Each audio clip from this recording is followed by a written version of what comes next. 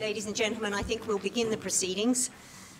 And thank you all for coming on such a cold, beautiful... You can't hear me. Okay. Is that better? Yes. Okay. On such a cold, beautiful Canberra morning, for those of you who have come from outside Canberra, all I can say is at least the sun is shining, which is better than yesterday, but it won't be warm. I'd like to begin. First, I should introduce myself. I'm Jenny Corbett, and I'm the director of the ANU's Japan Institute. And on behalf of the co-organisers of the update, that is the Japan Institute and the Australia-Japan Research Centre, and the co-organiser, Dr Shiro Armstrong, I'd like to welcome you all here this morning and for the day's proceedings. I'll begin with our traditional acknowledgement of the Ngunnawal people on whose traditional lands we meet, and I'd like to pay our respects to their elders past and present and extend that respect to any Indigenous and Torres Strait Islander people who are here with us today. I'd like to thank our sponsors. These events involve a lot of organising, but also a lot of financial and in-kind support, and I'd like to acknowledge all of the organisations that have helped us: the Australia-Japan Foundation, the Japan Foundation, and the College of Asia and the Pacific at the ANU. This is our 5th Japan update. This one is on the theme of seeking new directions. And the update is, as many of you will know, the flagship conference of the AJRC in the Crawford School of Public Policy and the Japan Institute, where we bring together experts from Australia, from Japan, and from around the region to update us all and give a comprehensive overview of Japan's current economic and political landscape, and in particular to reflect on contemporary developments and future directions. And I'm sure it's in the mind of all of us that right at the moment, regional developments are focusing everybody's mind very securely on current and future developments, and the role that Australia and Japan will play in securing the region's security and stability is particularly important. The update, the previous updates have looked at a number of different themes. Last year the title was Reinventing Japan, and we were particularly looking at Japan's new directions. This year we're carrying on in the same vein. Previous updates have looked at political and economic and social change, and the very first one in 2013 we titled Looking Forward in Economics, Politics and Trade. So you can see that there is a continuous theme underlying all of the updates.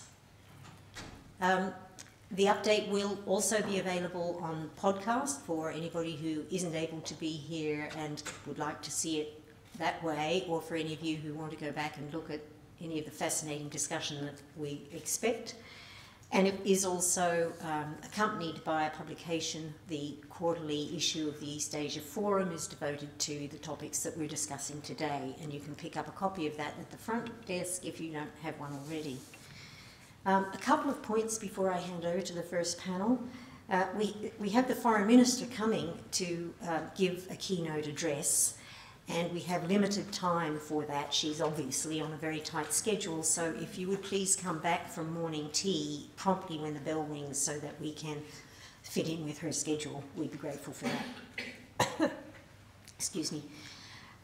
There is Wi-Fi available for anybody who isn't a member of the university, and the Wi-Fi password is not yet on the screen, but it is available out at the front desk, and we will give you that information if you require it.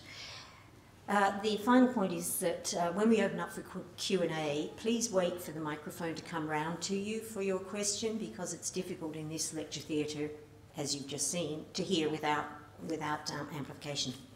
So, at that point, I'd like now to hand over to the first panel, and it's my great pleasure to introduce Murray McLean to chair the first session on the Australia-Japan relationship.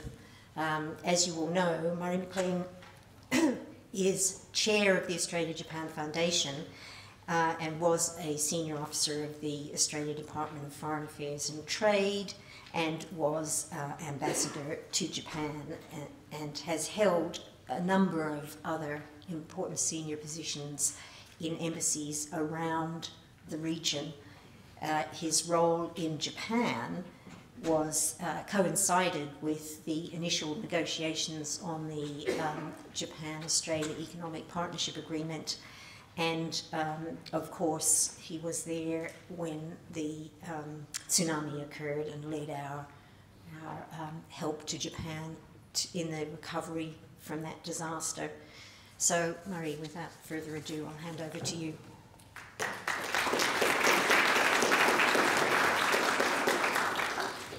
Thank you very much, Jenny, and welcome to everybody today to this bracing Canberra winter. It reminds me why I moved down to Melbourne, to enjoy 4 seasons in one day instead of 1 in 1 day.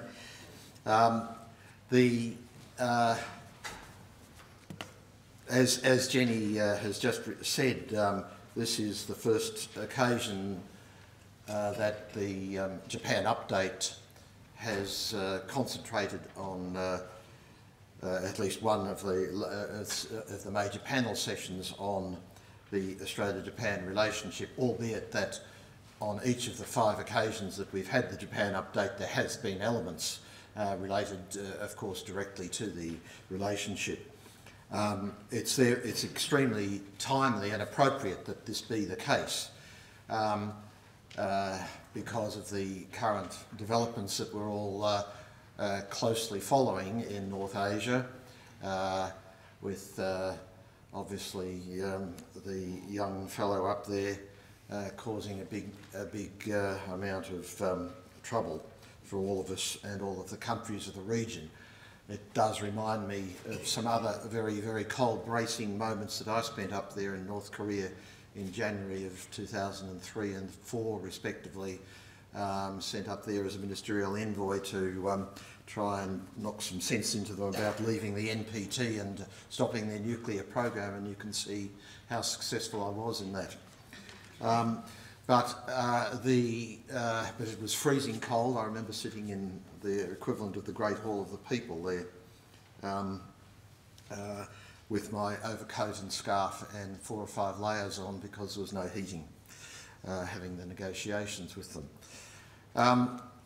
As the chair of the Australia-Japan Foundation, I've been terribly privileged to continue in a way to contribute to the ongoing development of the Australia-Japan relationship, which I was directly involved with as ambassador from 2004 to 11, and the Australia-Japan Foundation really is an enduring aspect or pillar of the relationship that we have, because it serves to ensure that Australia continues to invest in the relationship so that the depth of the relationship, which is already very significant, as we all know, as well as very broad, isn't taken for granted or treated lightly. It absolutely needs ongoing investment in ideas and resources, and today's session will certainly contribute to that.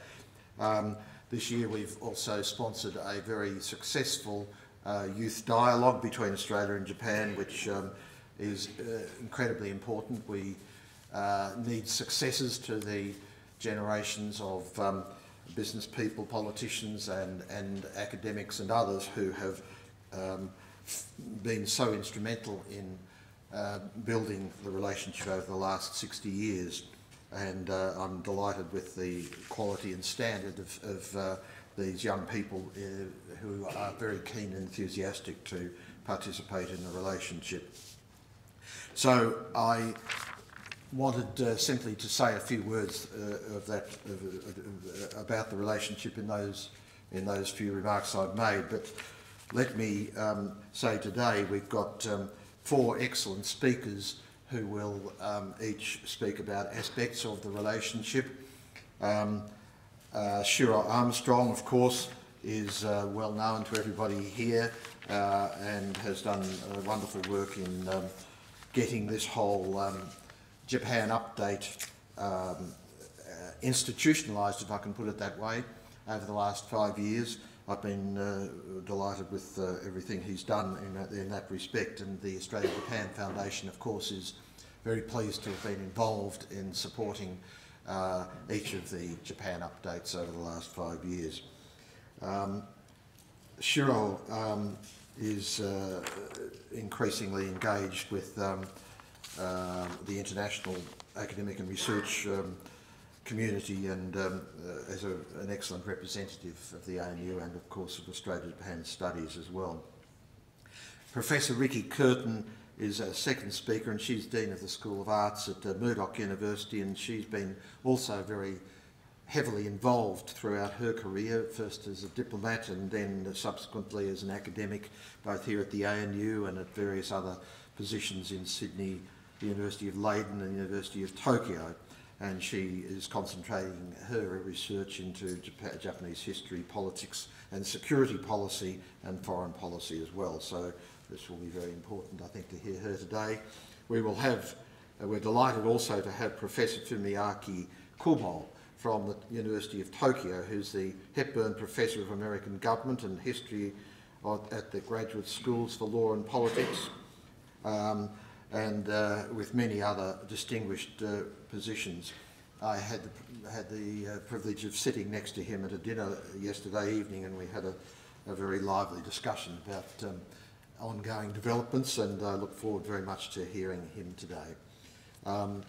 Dr Llewelyn Hughes will be the fourth speaker, and he's Associate Professor at the Crawford School of Public Policy, and he will be his research is principally about the energy markets, and he's taught at the Elliott School of International Affairs, George Washington University, Washington, and he's been a research fellow at the Consortium of Energy Policy Research at the John F. Kennedy School of Government at Harvard, as well as a number of other roles. So we've got a stellar lineup of people, and I think this will be an excellent discussion. So the plan today is that we will be inviting each of the speakers to speak for up to, no more than, 15 minutes, so that we have some time, possibly 20 minutes at the end of that session of the speakers' presentations for Q's and A's. So without further ado, Shiro, please.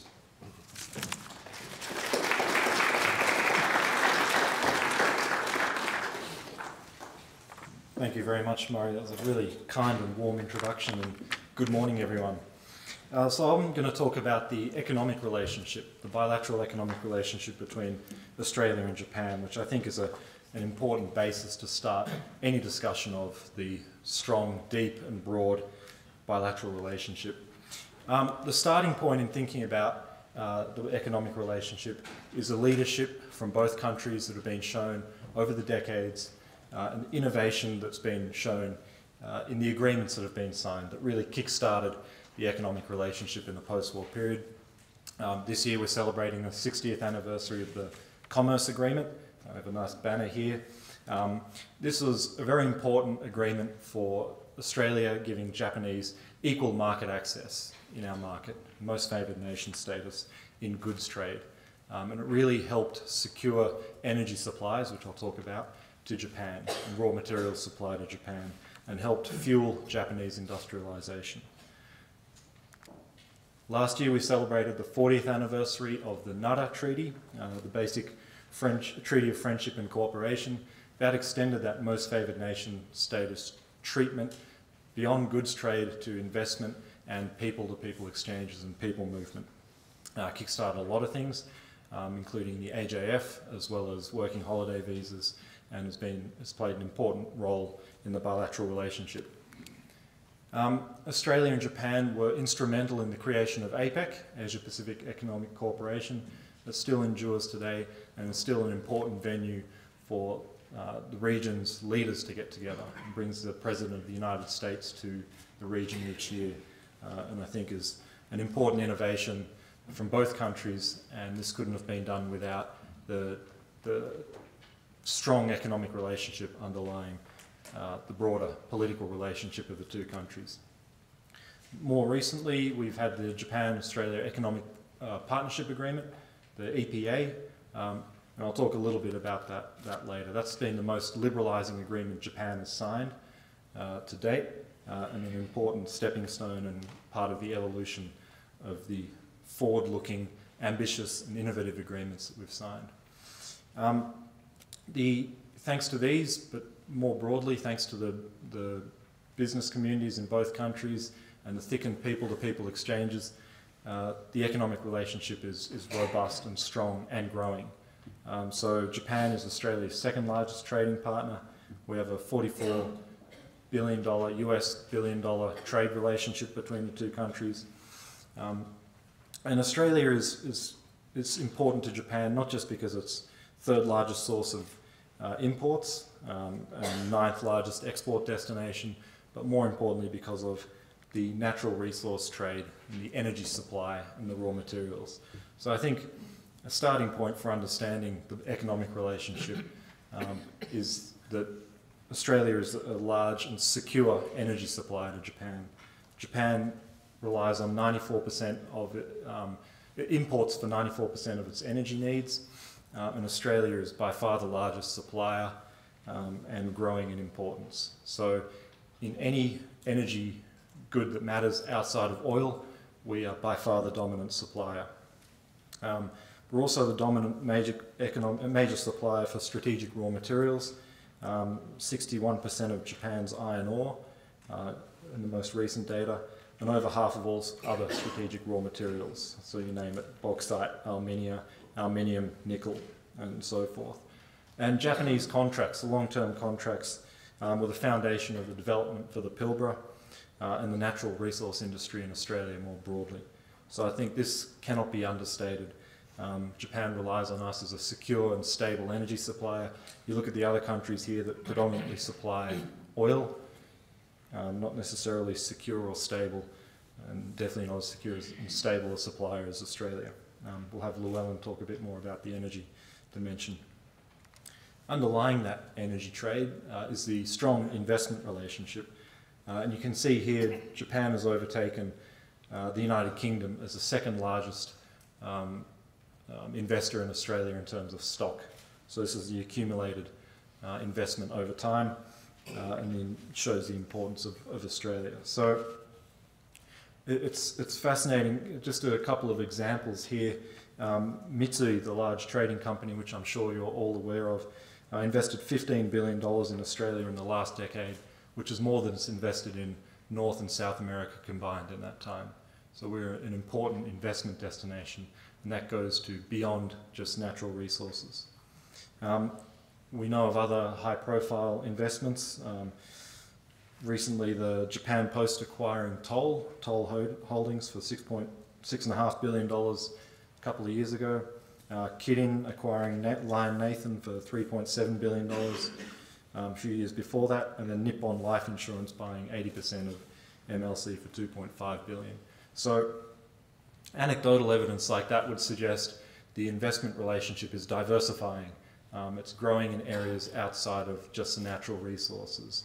So retail, we've got Uniqlo now in a few cities in Australia, beverage, food and beverage, distribution, logistics, insurance, finance. So it appears to be a relationship, an investment relationship that's diversifying. Yet that doesn't really show up in the data yet. So this data is from the Bank of Japan. Australian data cannot tell us by sector, by country. We either get aggregate by sector incoming investment or aggregate incoming investment by country. Luckily, the Bank of Japan has a bit of a breakdown, which I've aggregated up a bit, but it still looks like mining, services and production dominate this investment relationship. So I'm involved in another project tracking Chinese investment, and I want to move on to tracking Japanese investment soon, so we have a much better picture of which sectors Japanese investment is going to, and over time I think we can get a more detailed picture of the important investment relationship. But the bilateral economic relationship is beyond bilateral, beyond narrowly bilateral, sorry. And this is nothing new. So we import a lot of Japanese goods that don't come from Japan, Japanese branded goods from Southeast Asia and China. That's been an important feature of the bilateral relationship over a long period of time. Japanese businesses use Australia as a base for trade with Asia and beyond. Japanese investment in Australia doesn't just ship goods back to Japan, but to China and elsewhere, and I think that's very important.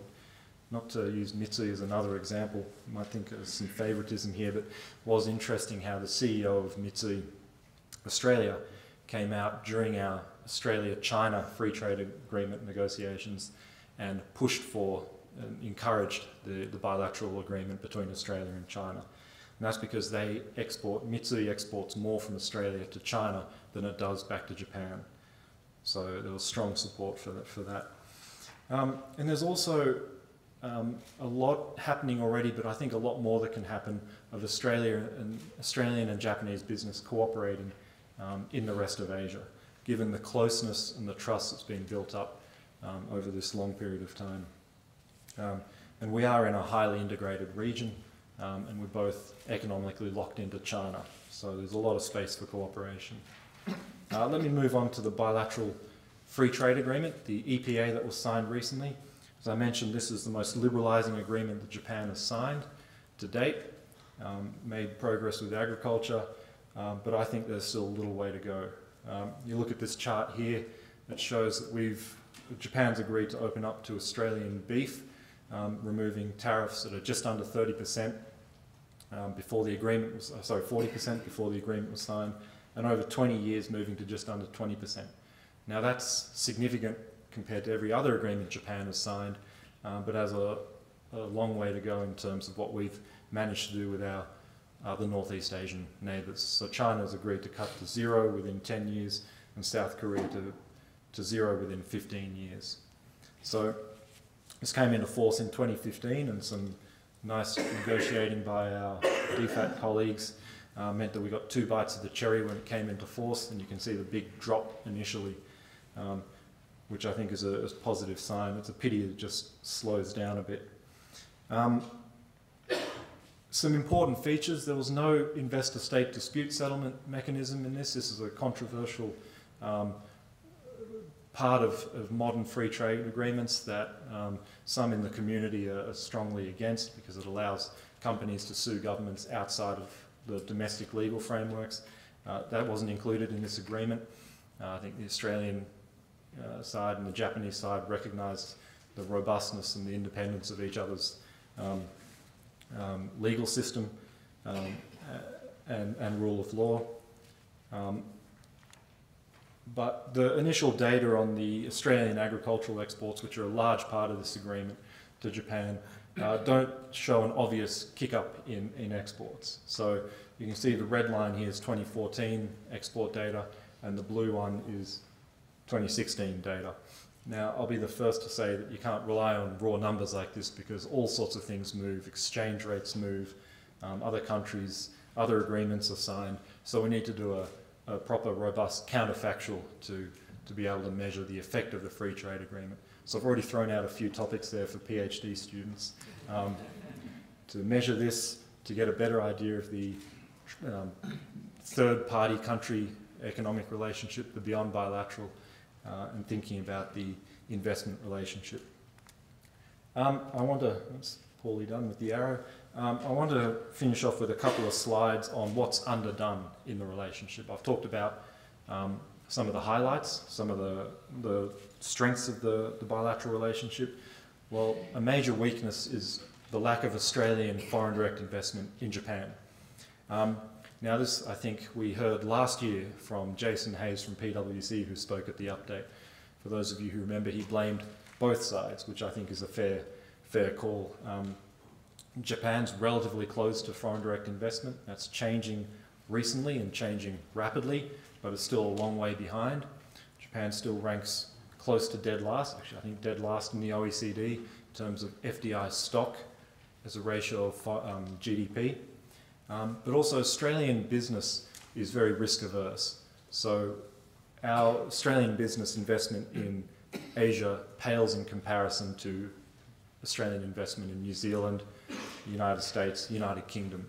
And considering this is where the growth is in the world, in the global economy, Asia, I think we need to start to work on that as a country generally, and we have a responsibility as a university. That's where this deep trust and understanding between the two countries, I think, is a great starting point for this. And I think this story is consistent with where both our economies are heading. So part of opening up to foreign direct investment is part of the third arrow structural reforms of Abe's Abenomics agenda. And it's also consistent with where we want to take our economy out of an over-reliance, or heavy reliance, I shouldn't say over, heavy reliance in the natural resources industry towards a more higher value-added services manufacturing economy. I'll finish very quickly on interest in the global economy. Our economic relationship was already strong. It was already deep and broad before our EPA, partly because of the agreements we signed earlier, but those agreements afforded MFN status and really underpinned what was already there, which was the global system. So it was the GATT and later the WTO. And that's the framework that brought trade and investment in our region amongst countries that didn't have and still don't have bilateral trade agreements. So that order, rules-based economic order, was created by the United States and underwritten by the United States in the whole post-war period, is now under threat from an uneven and slow recovery from the global financial crisis, and actually, to be blunt, Trump's America. So Trump's America is now a threat to this system that they created and underwrote. So I think this is a time for Australia and Japan and other open economies that rely on the global trading system to work together and form coalitions of open economies to really hold the line, if not push further in liberalisation when we need to. Okay, thank you very much.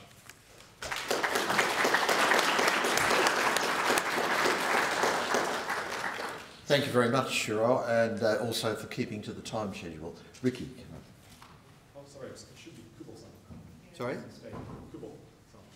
Well, it's just that this here says Rikki. Sorry. Okay, sorry, okay. Okay, sorry. Okay. Sorry, please, Fumiaki Kubo.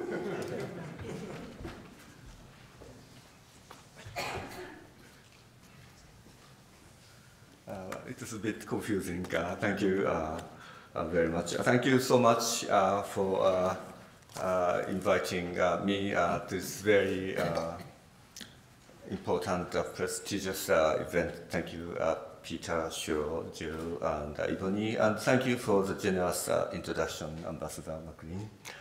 I got the invitation last year, but I couldn't make it. I'm so glad that I'm finally here today.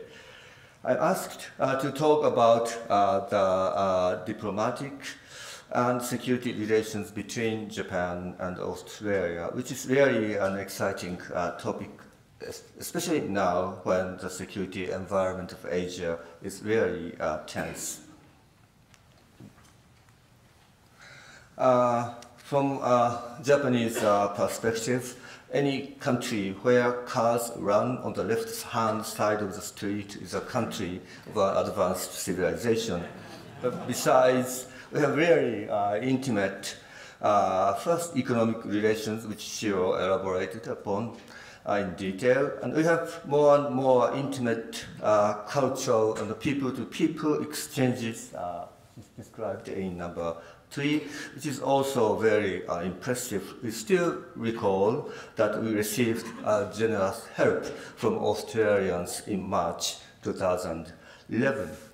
However, we can find more dramatic changes taking place in bilateral relations in the area of diplomatic and security relations in the past decade, especially in the past 5 or 6 years.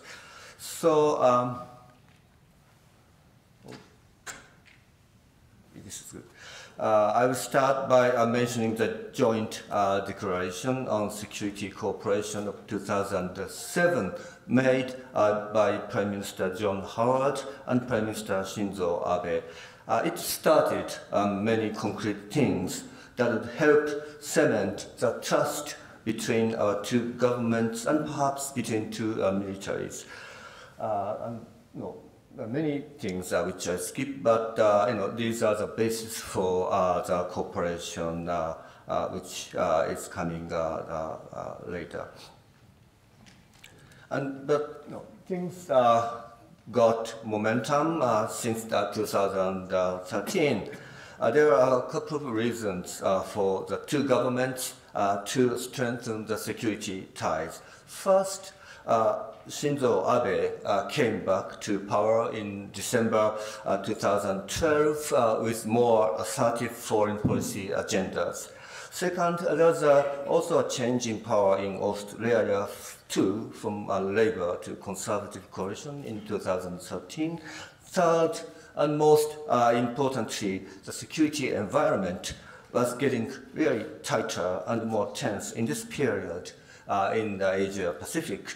China's infringement of Japan's territorial waters in the East China Sea happened first in 2008, and in 2010 there was a clash in Senkaku or Diaoyu area. The conflict over the islands became even more serious in 2012. The activities of China in the South China Sea, such as the reclamation, the construction, and the militarization, also became a salient international issue probably from 2014 to the present time. Japan used to see this issue, the South China Sea issue, as a different one from the East China Sea problem. But nowadays, in Japanese perspective, they are the same problem. It is an attempt to change the status quo unilaterally by force. And Japan came to feel that it shares the same perspective with Australia, especially for the South China Sea. Of course, needless to say, North Korea is a serious problem. This is also a case of a challenge to the international community. So in 2014, the special partnership for the 21st century was declared by Abe and Abbott when Abe came to Canberra. By 2014, there are already a bunch of remarkable concrete outputs, such as new AXA Information Security Agreement and the agreement concerning the transfer of the defense equipment and technology. And this growing convergence was not the product of a single transaction or a pair of leaders, but converging interests, which include but are not limited to a shared concern about a rising China, as well as shared values, including democracy, the rule of law, and free markets. Here, I would like to emphasize Japan's broadening partnership for international security cooperation. There are cases of progress of an important magnitude and speed, which are our relations with UK and Australia. Theresa May was in Tokyo just last week, and now between Japan and the UK, there are plans for joint exercise. And even the UK's participation in the operation of freedom of navigation by their new carrier might be a possibility, and that would be a great help for the region and for Japan. And Japan and Australia are working hard to help the so-called PALM countries. The Pacific Island leaders are meeting. They are a very important country for your country and for Japan too. So we see here Japan and Australia share the same perspective on almost all the important security issues in Indo-Pacific region, like North Korea, South China Sea, and East China Sea. These are things that happened just 2 months ago or last month. And since coming back to office in late 2012, Prime Minister Abe achieved many things that had been floating in the Japanese politics as agendas, but had never been realized. Many of them are taken for granted in other countries, but Japan has been exceptional. Politics has been extremely pacifist, and this is a partial list of his records. You can also add the TPP to this list, and look at how we are spending for defense, and it's still below the 1% of the GDP, but in the last 5 or 6 years, it increases pretty fast by our standard. Inevitably, in and outside Japan, Abe has been criticized harshly as a dangerous right-wing nationalistic leader.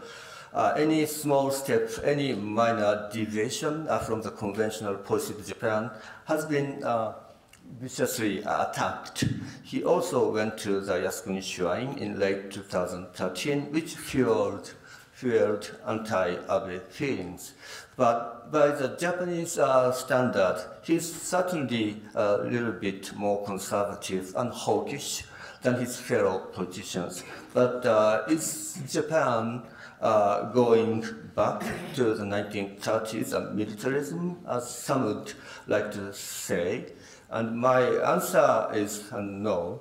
If you look at Japan to various standards, various lenses, like the legal framework, like constitution, or a lot of national security legislation, or to public opinion, or actual behavior or policies, you must come to the conclusion that this country must be still very and probably too much pacifist country. Very often, foreign observers of Japanese politics and history fail to look at Japan from a meaningful comparative perspective. This is because they tend to read only writings by liberal or leftist journalists or scholars in Japan. Some say that youngsters in Japan are becoming nationalistic, but look at the poll in this part. Oh yeah, willing to fight for the country. Only 11% of the Japanese said yes, and this is the lowest among 64 countries polled by Gallup in 2015. Only 11%. Probably in your case, 60% would say yes. And this is a poll by the Cabinet Office of Japan. Will you join the self-defense force, Japanese military, to fight if Japan is attacked? And only 66.8% of Japanese say yes. And it's interesting that there's an image of the youngsters of Japan are more nationalistic, but actually, senior people say more, in the affirmative, and youngsters say just they will escape. So when Japan fights, it does with senior volunteers army, which might be strong because they are not afraid of dying. But the point here is to what extent can Japan liberate itself from these many constraints? And it is true that Japan is now changing. I tend to think that Japan has not fully utilized its various potential resources for national security purposes. There have been overwhelming political hurdles until recently for them to be mobilized. Here I mentioned first our defense spending, which is still below 1% of the GDP. It's about 2% in the case of Australia. It's 1.2% even with New Zealand or Germany. and our consumption tax rate is still 8%, whereas European standard might be like 15 to 20 or even 22 or 3%. And our space policy might be worth mentioning because it has undergone a pretty radical change from pure scientific research to a more national security-oriented program. The change took place in early 2000. Now Japan incorporates its space policy as an essential part of national security strategy. And as is the case of submarines, we sometimes have good technological capabilities. The case of this quasi-satellite, quasi-zenith satellite might be interesting for Japan and Australia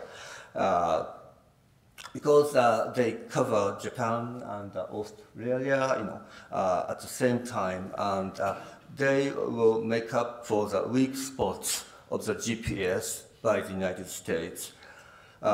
This has a resilience aspect as well as a deterrence function, because if any country destroys the US system, there's still Japan's system in place in certain part of the world. And it says, I misspelled it, fourth satellite will be coming not in 2018, but actually next month, October 10th. So things are moving pretty fast. After all, but it is important to remember that it's up to the leadership of the Japanese politics whether Japan can fully mobilize its resources. And Japan and Australia naturally share many concerns ahead. How to confront North Korea and China will be chronic problems. How to forge a united front against China is another difficult issue. Almost every country is economically interdependent with China, and inherently related with this problem is the problem of to what extent a country can get tough with China in security areas, given the large degree of economic interdependence. The new problem might be the United States. For the short term, allies have to detect true intentions of the Trump administration in the deluge of president's impulsive tweets. For the long term, we have to be prepared for the United States to be even more inward looking in the coming years. Still, the most serious concerns might be from Japan's domestic politics, which is still very or too much pacifist. Abe's approval ratings became weaker in the last few months, though we saw some turnaround last month. In closing, I would like to say this. What if there's no Australia for Japan, if there's no continent or this place is inhabited by totally different people, what if there's no Australia? Of course, definitely Japan will lose a crucially important partner who could stand up with Japan for the rule of law, for the maintenance of the current international order. Then I'd like to ask you, what if there's no Japan? Of course, definitely you will lose a big customer for your natural resources. You also lose a good place for skiing with quality food and hot springs. But hopefully, you might feel that you lost a potentially powerful partner who would stand up to maintain the current international order based on democratic values and mutual trust. My sense is that we share so many interests, and our bilateral relations are now so mature and deep that we can make our relations even more solid than ever before. That is the reason, I guess, for our strategic partnership to be called special, which also suggests a new direction, which is the major theme of this year's Japan update. Thank you very much for listening.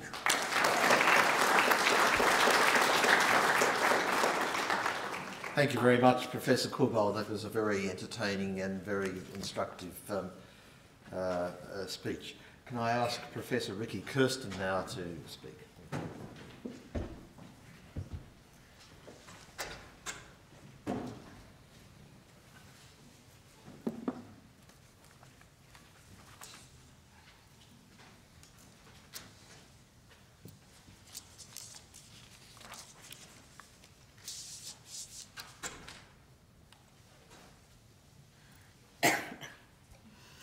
Yesterday, when I called my office in Perth, they told me I sounded like the female Darth Vader. I'd like to give you apologies in advance. I am a recovering person from laryngitis. I think I can last 15 minutes. Let's see how we go. So today I'd like to talk about especially the Australia-Japan security relationship, with a particular focus on how the Japanese bid for the future submarine in Australia, the Soryu submarine bid, what this showed us about underlying assumptions that each nation has of the other. I am not arguing here that the failure of the Soryu bid seriously destabilised the bilateral relationship. I think it did not. But what it did do was reveal these underlying assumptions that we have of each other.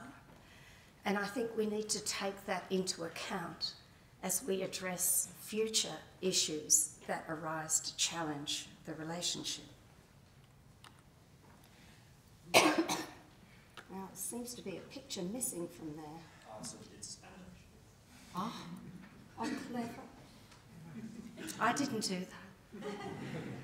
So I would say, I know disruption is a very trendy term, but I think the Australia-Japan relationship is currently facing a degree of disruption, or at least a jolt, a catalyst to reconsider what we have been assuming since 2007.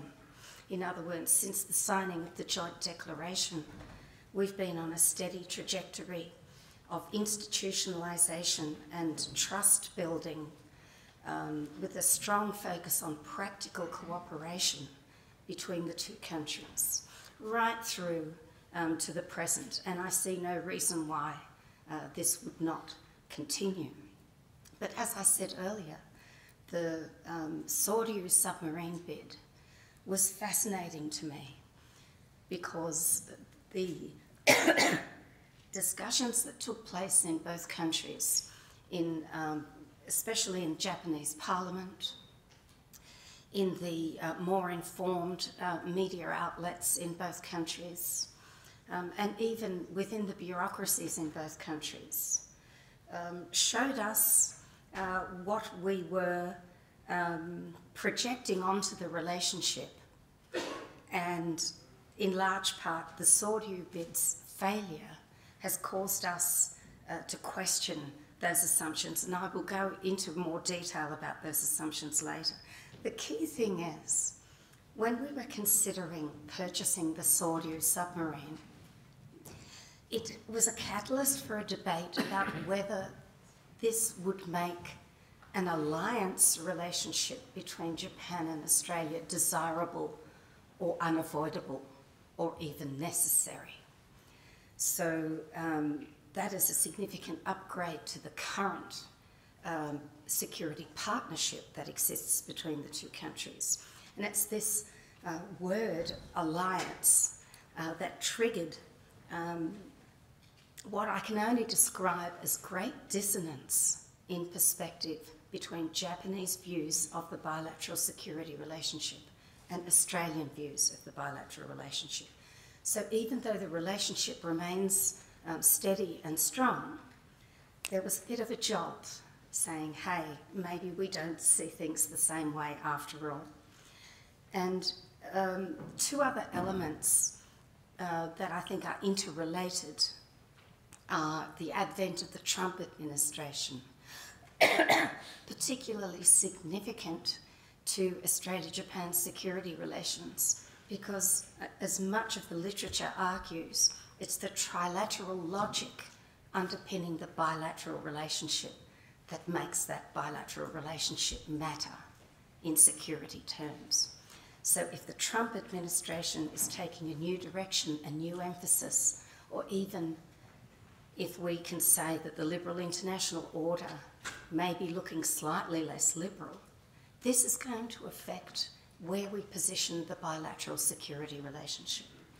And Abe also needs to be taken into account because he's experiencing quite a jolt domestically at the moment. Successive scandals have weakened his domestic political base and even within his own political party. And I think it's quite possible in this context of a DPRK nuclear threat that Abe will look to Australia for concerted statements of support, if not action, that represent a demonstration of support for Japan. There's an increased desperation and need on the part of Abe. So I think these are the three things that we might argue are disrupting that nice steady trajectory that we've been having since 2007. Now, the trilateral logic behind the bilateral relationship, it's pretty self-evident.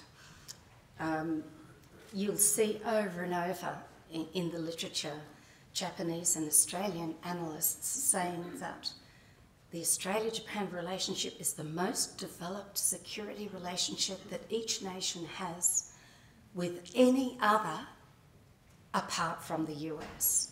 That's how developed this security relationship has become. There's also a strong commitment on the part of Australia and Japan to step up, to use the terminology, to become fully capable, fully interoperable members of the US alliance system. And an enhanced bilateral relationship is a strong demonstration of that commitment. Australia and Japan want to keep the US engaged in Asia, and at the same time an enhanced bilateral security relationship between Australia and Japan is a hedge against a possibility that the US may be less engaged in Asia Pacific in the future.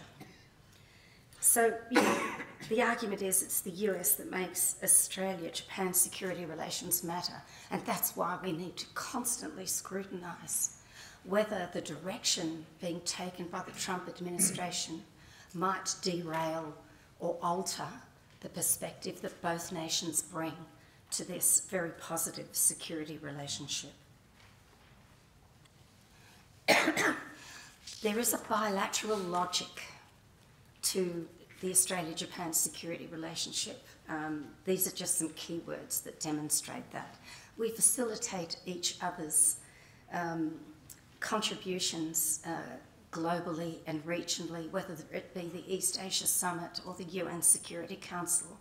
We are each other's best advocate.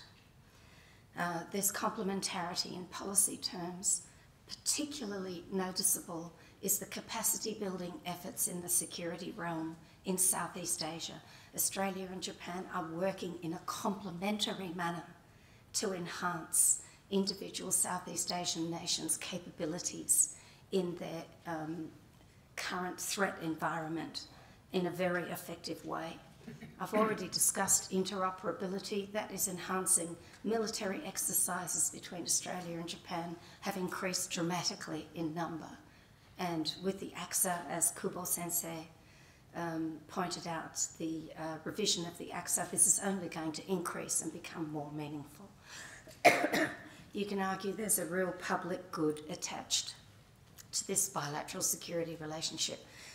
and that's humanitarian assistance, disaster relief, it's peacekeeping. But that's non-traditional security. And if we return to this question of the Soryu submarine bid, what was different about that issue was that it confronted policymakers in both countries with the prospect of moving more decisively into the realm of traditional security cooperation. And that's the big deal about this matter. Minilateralism, we've seen it in nuclear non-proliferation, in climate change. So really, the bilateral dimension, the benefits, the dividends of the bilateral relationship are also global and regional in nature. It's not just entirely dependent on whether the US approves or is involved, for example, in the trilateral strategic dialogue. So when we talk about the submarine, we know so confident were the Japanese in the early stages of this process between 2014 and 2016 that in Japanese bureaucratic circles it became known as the Goryu bid rather than the Soryu bid. So the Australian Dragon was the name of the project in the Ministry of Defence. And on both sides, many people assumed that Australia purchasing Japanese submarines was the logical next step in this trajectory that had been so impressive since 2007. Didn't seem odd to many people at all, it seemed logical. It reaffirmed how both nations regarded their role in the US alliance. But crucially here, the political benefit to the Abe administration really was attached to this bid. It would promise to rejuvenate the defence export industry of Japan in a tangible way that was not directly associated with the US alliance that Japan has. So it was stepping away in a manner of speaking, it was a little bit more of independence, stepping away from Japan-US tight embrace, a bit more of independent action. The hard edge that would be attached to this kind of major defence acquisition in Australia was very significant to Japanese commentators and analysts. It did signify a significant transition towards hard security as opposed to soft, or traditional as opposed to non-traditional. And politically, domestically, Australia being the partner for such a major acquisition that would last 30 years in duration it would provide great affirmation to the proactive pacifism policy of the Abe administration. So if I talk about the assumptions, it's not going to let me do that. Oh yes, there we go.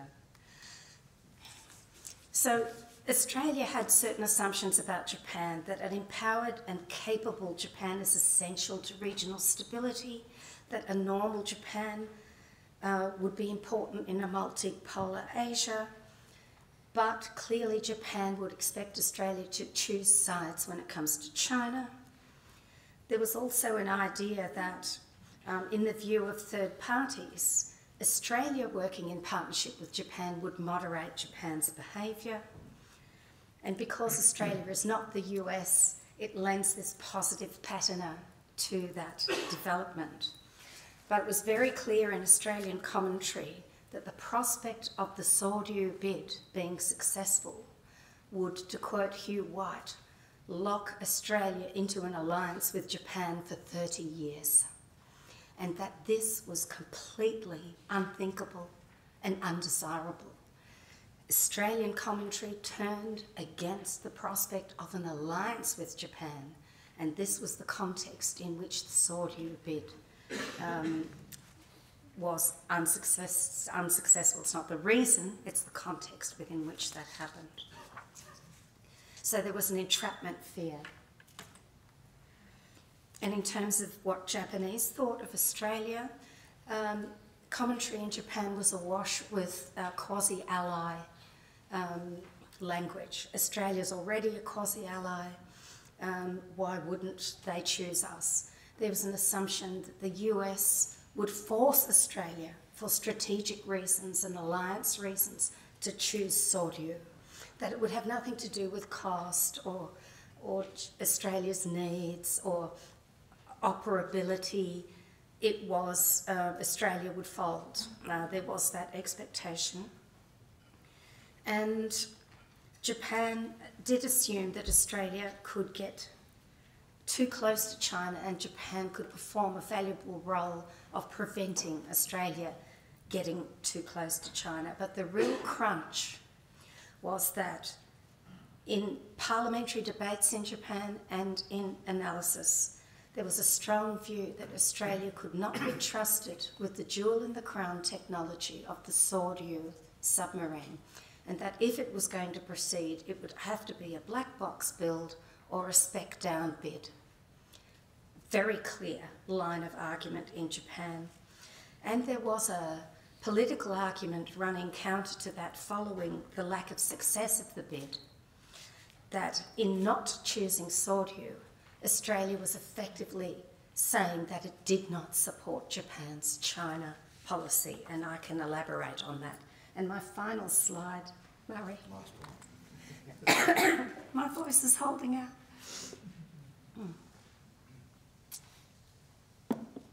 So I'm not saying the Soryu bid's failure destroyed the relationship. It didn't, but it did disrupt it. We're going to see continued build-up in military exercises of increased pace and frequency between Australia and Japan, but we must remember that Prime Minister Abe burnt considerable political capital getting Japan to a point in a legislative sense where the Soryu bid, had it been successful, would have had a proper political context. The dissonant views that were exposed, I think, are significant and bear scrutiny from all of us who favour this strong security relationship. And I want to point in particular to the reciprocity gap. In Japanese commentary on the failure of the Soryu bid, there was a line of expectation revealed that I think emanates from the July 2014 Cabinet resolution on collective self-defence, that Japan would come to the aid of countries in a close relationship with Japan. Australia was frequently mentioned in parliamentary debates as such a country.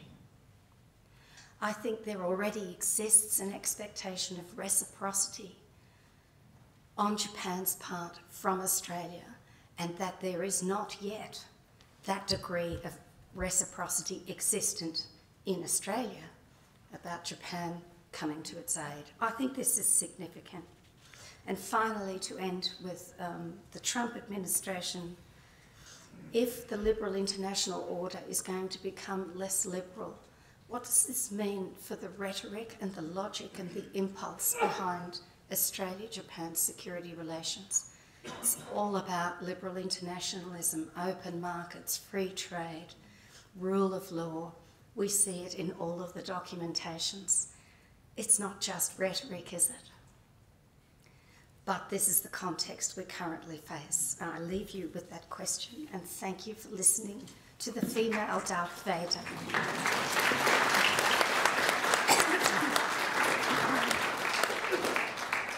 Thank you very much, Rikki. That's a very thought-provoking presentation. Can I now ask Professor Llewelyn Hughes to speak?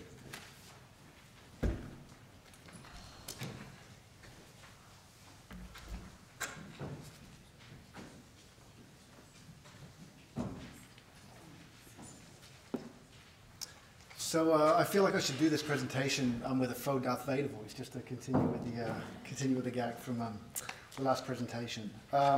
I've been asked to speak a little bit to give you an update of what's going on in Japan's energy picture and the relationship between Australia and Japan. But let me first begin by echoing Murray McLean's comment about the Australia-Japan Youth Dialogue, which has recently been put together. I had the opportunity to meet with that group, and it's really a terrific group of people across different sectors of Australia, both the private sector and also within government and elsewhere, who had the opportunity to talk over key issues in Japan and Australia and Japan's relationship. I was only somewhat wistful because I've obviously clearly graduated from being on the other side of the fence to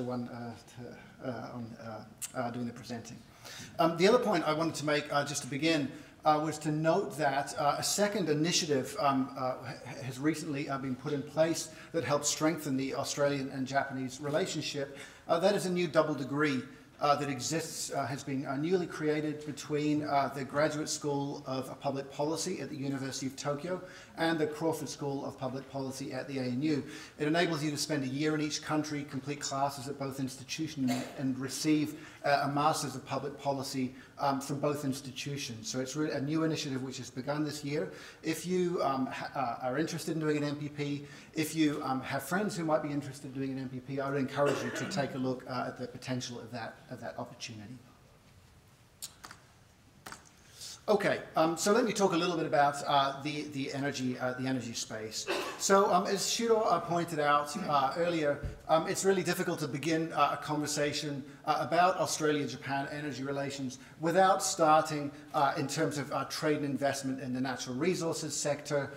Shiro has already made this point, so I don't want to spend a lot of time in it, but Australia really is a key supplier of mineral resources, of which obviously energy is extraordinarily important, and that is focused particularly within natural gas as LNG, and also within coal. Oil less so, but that's partly because Australia doesn't export a lot of oil. In fact, we import quite a lot of oil and products. The second part of it, though, and I think this is an interesting part in terms of the nature of the relationship, focuses on investment. So Japan doesn't matter only to Australia and vice versa because of trade in these products, but inward foreign direct investment from Japanese companies into Australian energy-related resources is really large. The graph that you can see behind me focuses on the Japanese trading companies and their investments within Japan, but I also want to focus on the role of INPEX and also JOGMEC, the Japan Oil, Gas and Minerals National Corporation. So JOGMEC is a financer both of exploration work and also of development projects, and provides financing to a number of these companies as they develop projects within Australia and elsewhere around the world. And they're tightly tied to the national goal of Japan's energy policy, which is about diversification of supply and also diversification of fuels. INPEX is owned partially by the Japanese government. Just over 18% of its outstanding shares, as well as a golden share, are owned or retained by the Minister for Economy, Trade and Industry. And so you can think about INPEX as a quasi-national oil company in Japan. And INPEX is also significantly invested in Australia as well. It's invested as an operator in Western Australia for the Ichthys project. It's invested in Darwin, and it's also invested in the floating LNG project, which is being developed and operated by Shell.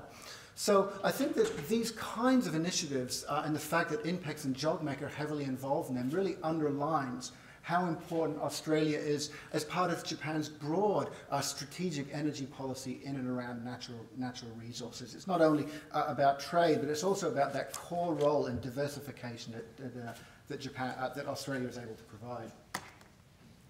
Now, in the spirit of today's, the theme for today, which is seeking new directions, we have a panel on innovation later. I wanted to spend most of my time talking about what opportunities might exist beyond this. The resource projects I showed you, 20, 30-year projects, that relationship will continue, off into the future, and it's fairly predictable. But I want to, argue that Australia and Japan actually have a lot of shared interests outside of the resource sector in the energy space. Okay, and that comes from I think a couple of different areas. The first of those is that both Australian governments, both the federal government and at the state level, and the Japanese government are wrestling with very similar problems, particularly in the electricity sector. So what you can see here is slightly outdated figures, and I apologize for not updating you. I can promise you the line keeps going up. Showing you the installed base of renewable energy production in Japan. In 2012, Japan mirrored Germany in introducing a feed-in tariff, and it's had a pretty extraordinary effect on increasing installed capacity of renewable energy within Japan. You can see that here, and this is broken down by renewables itself. If you look at that in terawatt hours, that is how much electricity is actually being generated within Japan using renewables.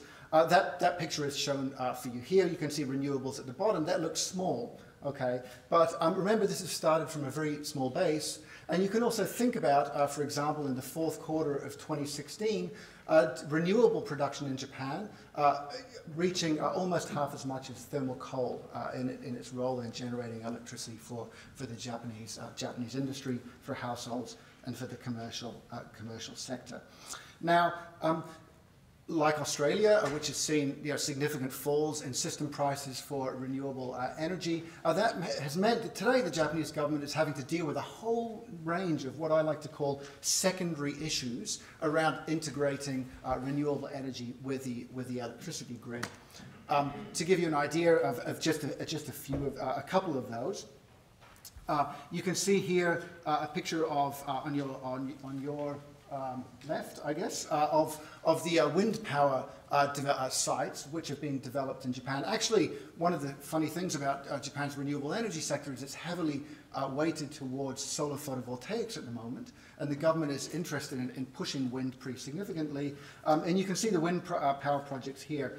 The problem, of course, is if you look on your right here, is you can see what Japan's electricity grid looks like. Much like Australia, Japan's electricity grid was really determined by the service areas of its power utilities, and that means that there are significant constraints between each of those service areas that the utilities used to provide, which makes it very difficult managing the incorporation of renewable energy into Japan's electricity grid. That should sound familiar to you if you've been following what's been going on in South Australia and Australia's energy debate as well. And the regulators in Japan are going through a whole range of different discussions, much as we are here, about what to do about that.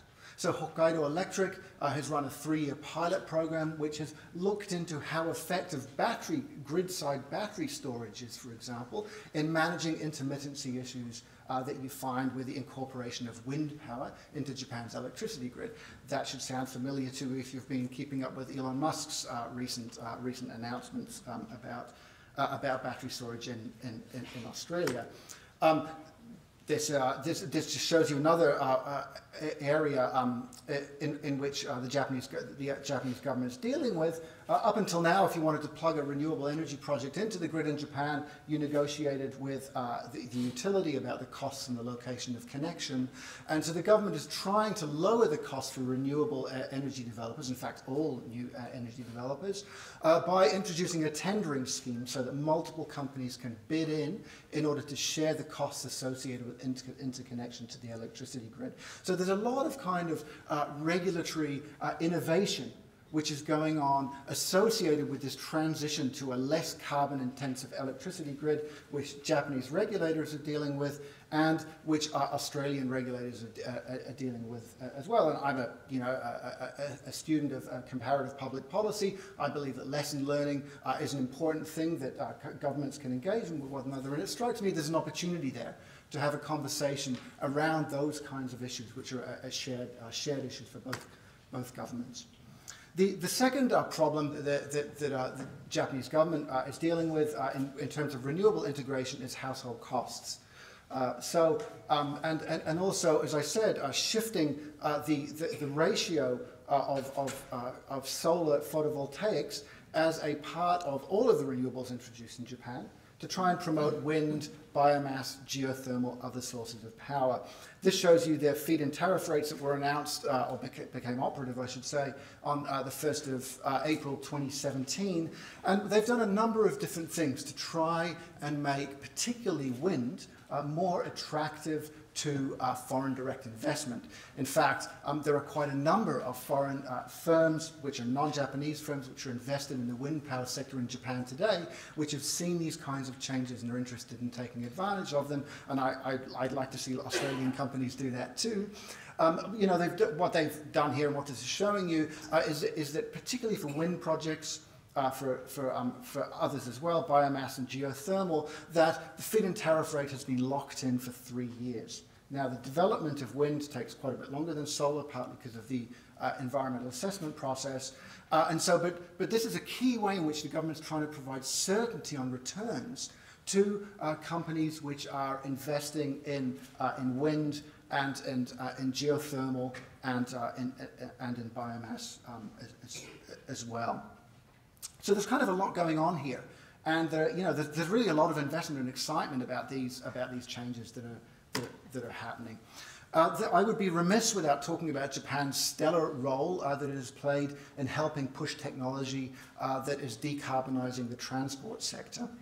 So, you know, this is something that really Australia is quite far behind on relative to many other OECD countries. What you can see here is the number of fast charging stations in Japan. That is, they're charging to about 80% of a Nissan Leaf's battery charge in 15 to 20 minutes. And it's called chademo. The reason it's chademo is a play on words, because you can ocha demo nomimasu ka as you're waiting for your Nissan Leaf to charge for 15 minutes at the charging station. So, you know, I mean, Australia, I saw Josh Frydenberg talk last week in Melbourne, who was talking about the EVs were a likely future part of Australia's energy picture. And it strikes me that Japan has a tremendous amount of expertise, both in a regulatory sense and a technical sense, in and around electric vehicles, and fuel cell vehicles as well, which could be shared both at the government level but also at the private sector level between the two countries. This is my last slide. So I thought I should finish with a couple of different things. Firstly, to let you know what to look out for. So as I said, this is a moving picture, just as you see in Australia. The government in Japan has problems like the Australian government in providing certainty over time. In Japan, of course, that's because of the nuclear restarts issue, which you'll notice I haven't talked about. And what the government is doing right now is going through a process within the Ministry of Economy, Trade and Industry of thinking about what the targets for 2030 and, importantly, actually the targets for 2050 should be in terms of the share of different fuels within Japan's electricity sector. Now, the government has quite a bullish view on the role of nuclear. You can see here, I think, 22 to 24% of generated electricity in 2030. But there's a lot of analysis out there that suggests that that's an overly ambitious target. And so the question becomes, what role will gas play? For Australia, particularly, what role will gas play? And what role will renewables play in making up any potential shortfall from the lack of nuclear power? I expect that by the end of this financial year, that the government will have made some announcements around this, because it's part of what's called the Basic Energy Strategy. Let me finish by making a point about another initiative that I'm involved in. Some of you may have seen that Prime Minister Turnbull in Germany recently announced an energy hub. The Australia-German Energy Hub, which is an initiative which the ANU and the University of Melbourne are jointly managing on the Australian side, and it has support from the Department of Foreign Affairs and Trade and elsewhere. And the idea of that hub is to talk about shared issues within the energy space. Okay, what is it that the German government and the Australian government are dealing with together as you think about decarbonisation and innovation and other kinds of issues? And it's quite an exciting 5-year project. I'm really looking forward to participating in that. But my point is that I feel that Japan and Australia could be doing that too. That there are a lot of shared regulatory issues that the two countries are facing. There are also, I think, opportunities for the kinds of investment that Shiro talked about wanting to understand more about, that is on a sectoral country basis, what kind of investment is coming from Australia into Japan and vice versa already outside the natural resources sector in energy, and what more could be done to help facilitate that as governments, as track to, as academics, and also as the business community. So I'll stop there and thanks for your time.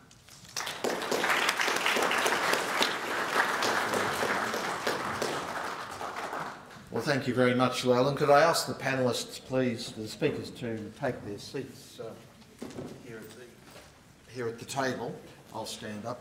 And we've got a bit over 10 minutes for questions and answers, and I can see many hands up already. So, Dr Evans here. Please announce your name and your affiliation as well. Thank you. Bronwyn Evans, CEO Standards Australia and member of the Australia-Japan Foundation. This question is for Dr Armstrong.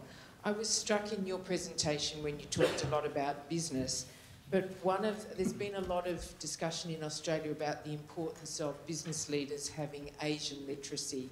And I wanted to just very specifically target Japanese literacy in Japan, for business leaders in Australia. What are those essential elements, and how indeed do we develop them? Sure. Well, that's if I can take a question. Yeah, a great question. And I think, to be honest, the agenda that we need to follow was laid out pretty clearly in the Australia in the Asian Century white paper. That wasn't just for Japan, but that can tell us what we need to do. Language training is a start, especially in a country like Japan, given the lack of English compared to a lot of other countries in our region. But beyond that, it's spending time in country. We have a lot of that, but there's still this hesitation to really invest and put our money where our mouth is in Japan. So in-country experience and deeper understanding and knowledge of the country, I think. Thank you. Shiro. Yes. Thank you. Good morning. Liu Tuo from the Taiwan Mission. This question is for Professor Kubo and Professor Kersten.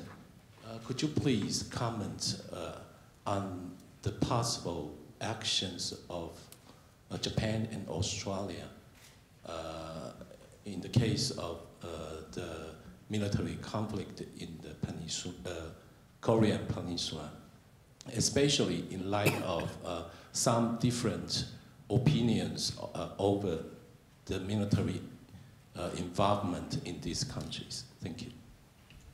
Professor Kubo? Thank you very much. It's a very important but very difficult question. And the answers would depend on what kind of military, confrontation, happens in the Korean Peninsula. That would be large-scale, normal type of war, or is that a preemptive attack by the United States?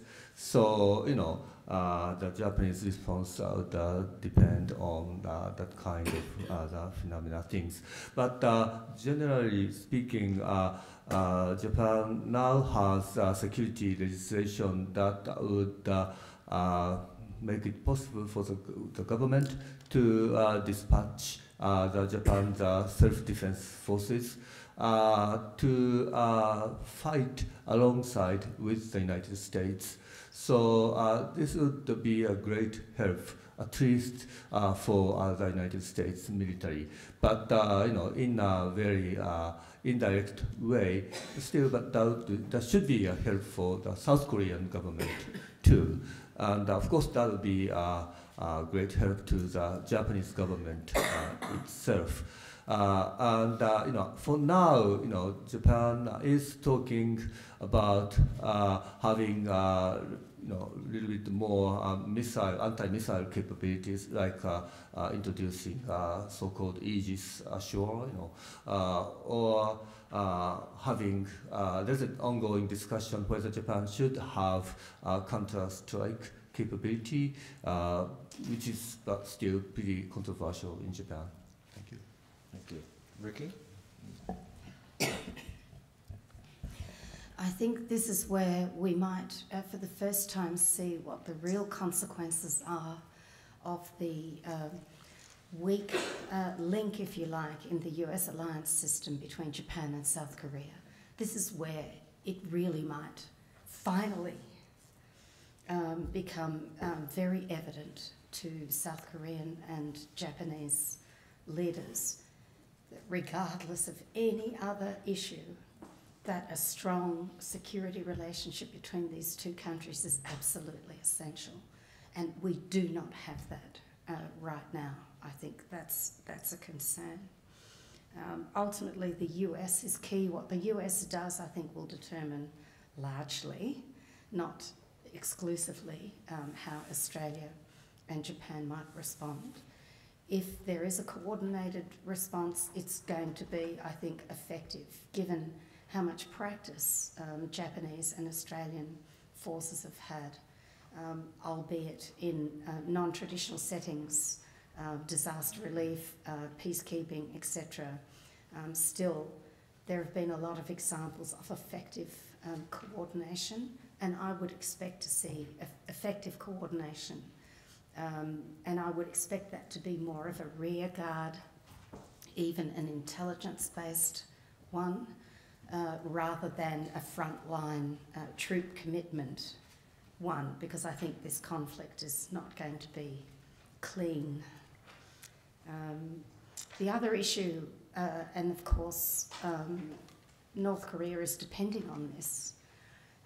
We might find out for the first time whether the missile intercept system, as Kubo Sensei said, currently sea-based, maritime-based in Japan, not land-based. We're going to find out possibly whether it actually works or not. And the demonstration effect will be huge, whether it does work or whether it doesn't work. Thank you.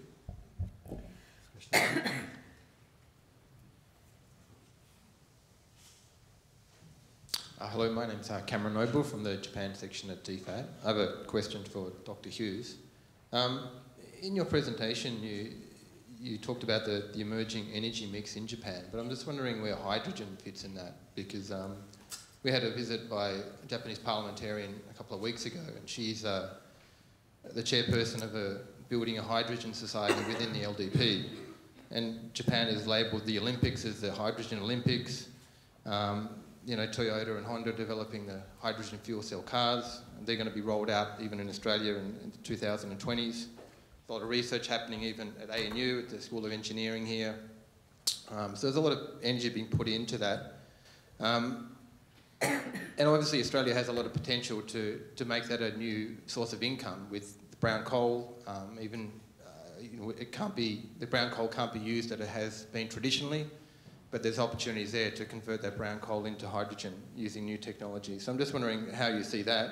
And also, currently, obviously, at the beginning of your presentation, you showed how much Australia is exporting to Japan in terms of coal and LNG.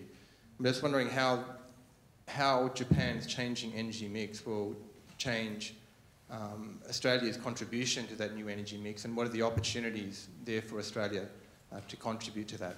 Thank you. Great, thanks for the question. So hydrogen is really interesting, and I'm excited you asked the question because you know, I think it's one of, you know, perhaps a basket of potential issues over which you know, a deeper understanding of what the opportunities might be, where they lie. So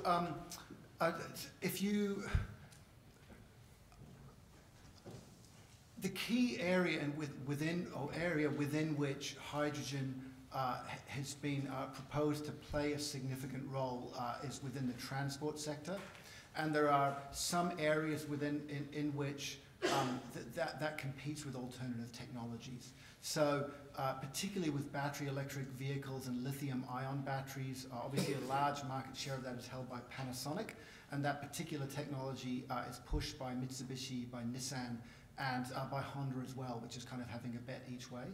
On fuel cells,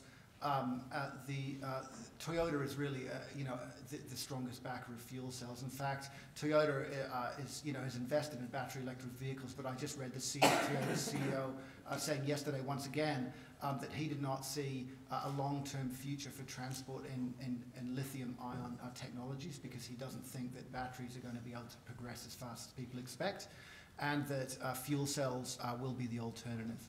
So, there are other areas as well, right? So, in other areas of transport, in trucking, for example, long-distance transport, in which batteries might not get the job done, fuel cells can play a role, and hydrogen can play a role in that.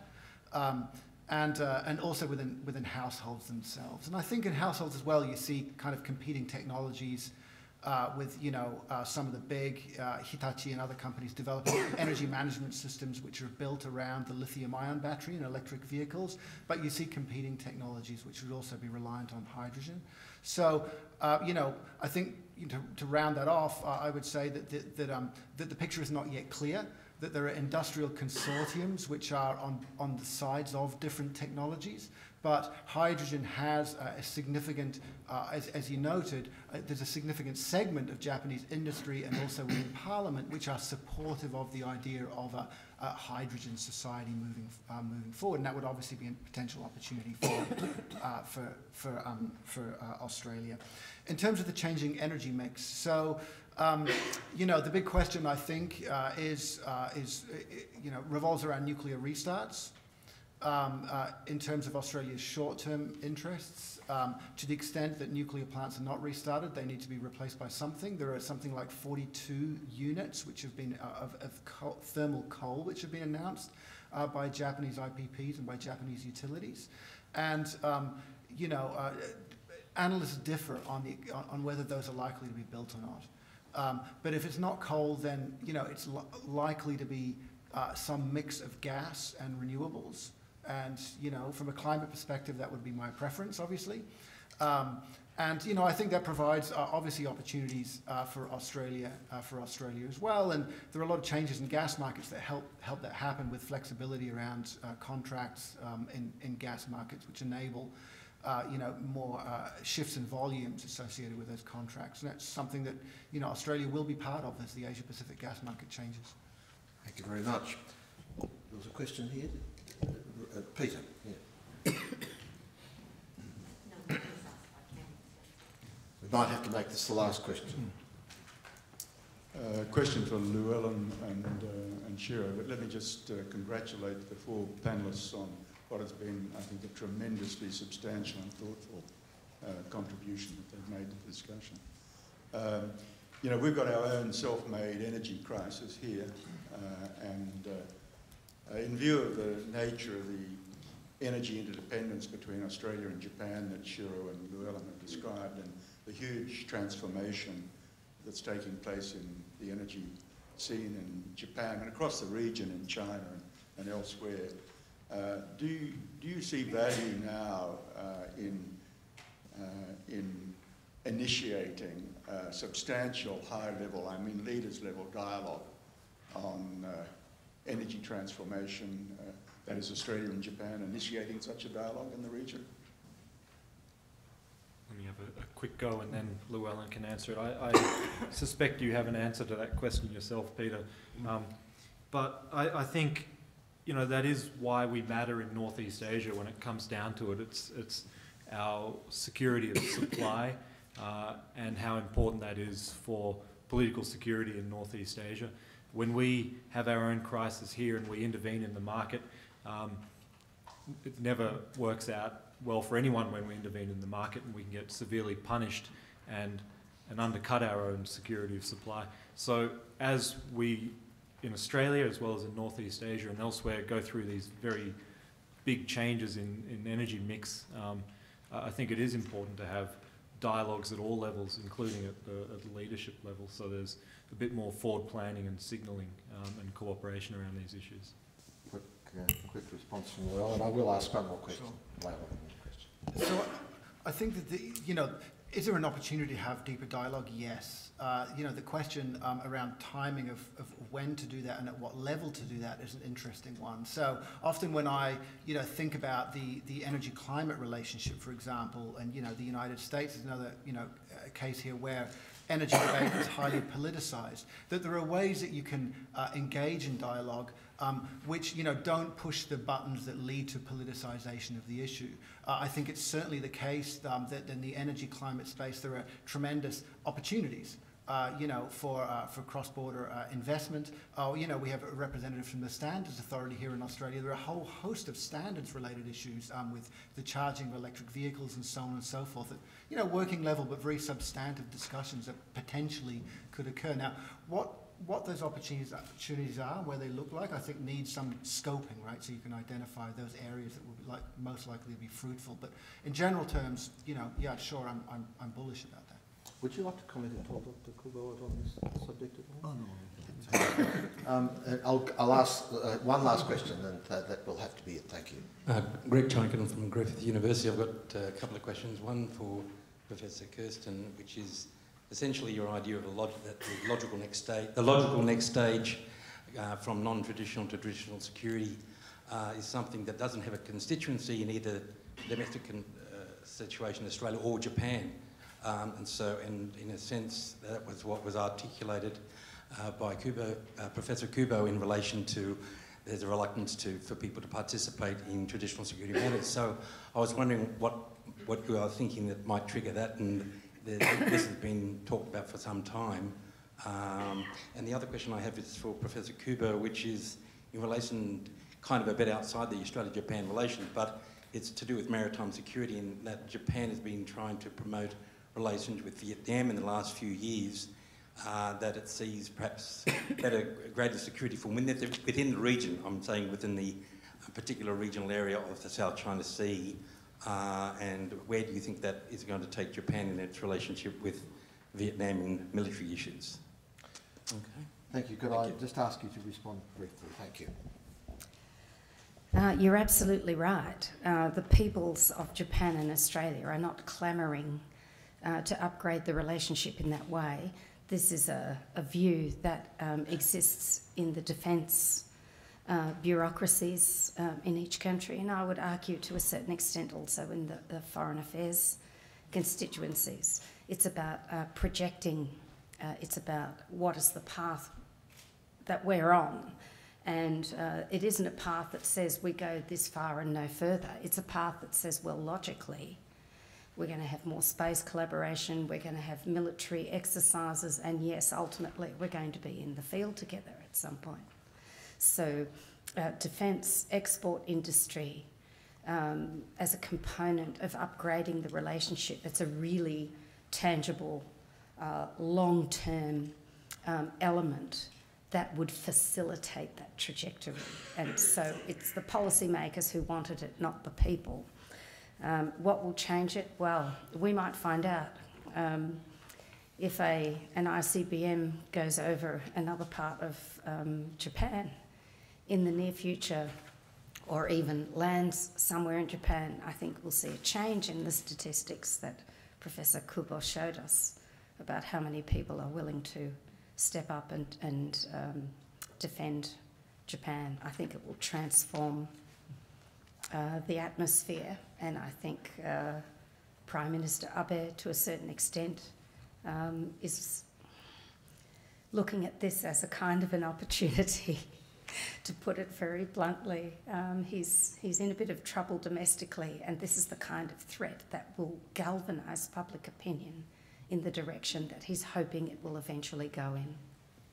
Professor Kubo? Okay, thank you for your excellent question. About the submarine, you know, the export ban of the weapons were loosened very recently, and my guess is that the government assumption was for us to go very slowly, you know, gradually, which is a typical Japanese thinking, with like concluding the the agreement with UK on selling boots and the uniforms, Then Australian government invited us for a submarine bid, which is really a surprise. So, probably Japan was not really kind of trained, and accustomed to or skillful in selling these things. But if there's another chance, we'll do probably a better job.